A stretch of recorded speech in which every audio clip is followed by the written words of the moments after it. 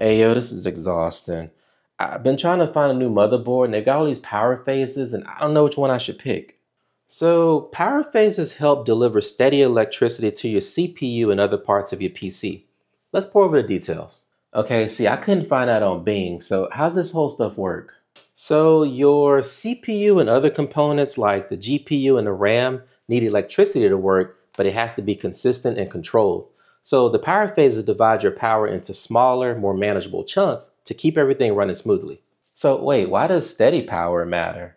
So consistent power keeps your system stable. It prevents crashes and it protects your hardware from damage. Without it, your CPU could overheat or even wear out faster over time. Oh, so more power phases are better, right? Usually, yeah. So more phases spread the power across multiple parts of your CPU. That reduces heat and stress on your PC. A 6 plus 2 phase design, which has 6 phases reserved for the CPU and 2 reserved for other parts, works well for most people. But if you're gaming or doing heavy work, I would look for a motherboard with 10 or more CPU phases.